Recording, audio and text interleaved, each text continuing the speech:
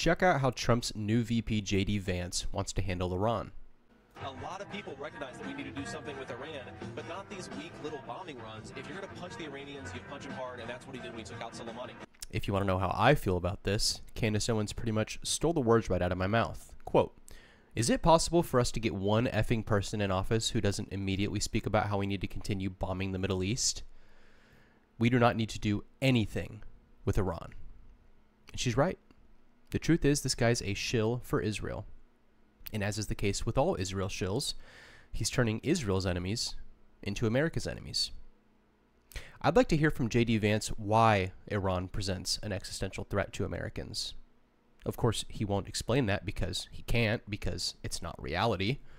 See, JD Vance was propped up by mega donor Peter Thiel, who has direct connections to Israeli intelligence and had a very sketchy relationship with the name we now know all too well, none other than Jeffrey Epstein.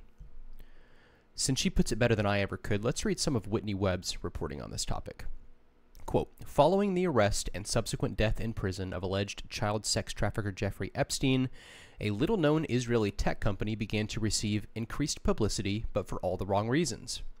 Not long after Epstein's arrest and his relationships and finances came under scrutiny, it was revealed that the Israeli company Carbine 911 had received substantial funding from Jeffrey Epstein, as well as Epstein's close associate and former Prime Minister of Israel, Ehud Barak, and Silicon Valley venture capitalist and prominent Trump backer Peter Thiel."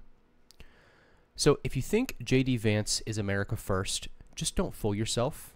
He's yet another American politician doing the bidding of this foreign country called Israel, a nation with socialized healthcare, socialized education, and a far higher standard of living than the United States.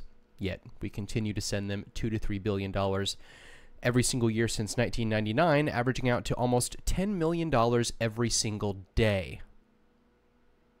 I wonder how much we could have used all that money on our own country, which, if you haven't noticed, is completely falling apart by almost every observable metric. But no, see, Israel needs it because, well, otherwise we're anti-Semitic or something. I don't know, man. Leave a comment and help me make it make sense, because right now it does not. Anyways, till next time, stay safe out there. Much love and peace.